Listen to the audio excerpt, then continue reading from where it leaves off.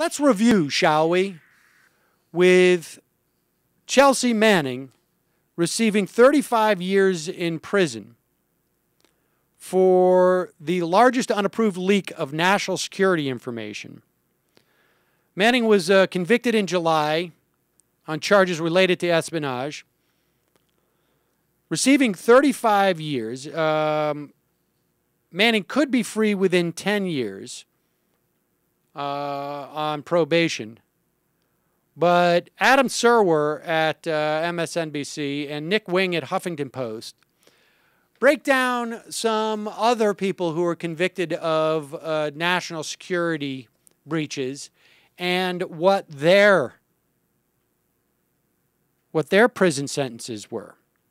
David Hicks, an Australian national who was captured fighting alongside the Taliban and sent to Guantanamo Bay in prison in 2002, pled guilty to material support for terrorism, was sentenced to 7 years in confinement. It was reduced to 9 months given time already served.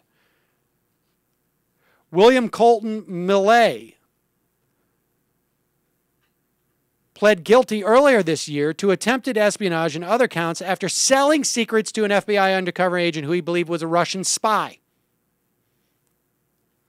He was a U.S. Army policeman. He'd faced a maximum sentence of confinement for up to life without the possibility of parole. He received 16 years.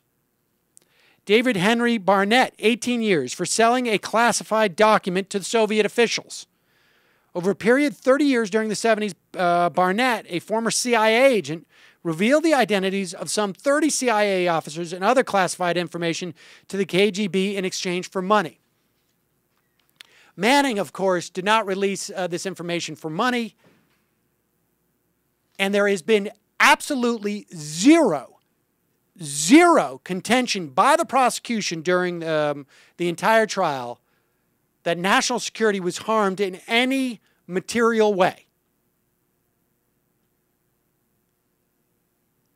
John Walker Lynn, so-called American Taliban, was convicted of a slew of terrorism and conspiracy charges in 2003 for fighting with the Taliban against the U.S. invasion of Afghanistan. He was sentenced to 20 years in prison. Harold James Nicholson, the highest-ranking CIA official ever convicted of spying for a foreign power. He was apprehended in '96 at a Washington area airport with rolls of film bearing images of top-secret documents. He was subsequently charged with espionage and accused of having taken up a 2.5-year operation to hack into agencies' computers and provide Russians with every secret he could steal. He received 23 years in prison.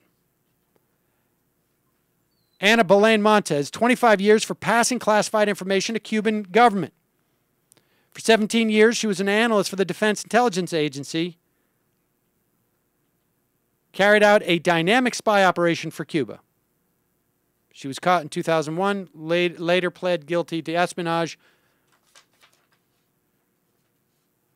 Kevin William Harpham, a white supremacist who attempted to bomb a Martin Luther King Day parade in Spokane, Washington, pled guilty in 2011 to attempted use of a weapon of mass destruction and attempt to cause bodily injury. In 2011, received a 32-year sentence. All of whom received sentences less than Manning. Justice!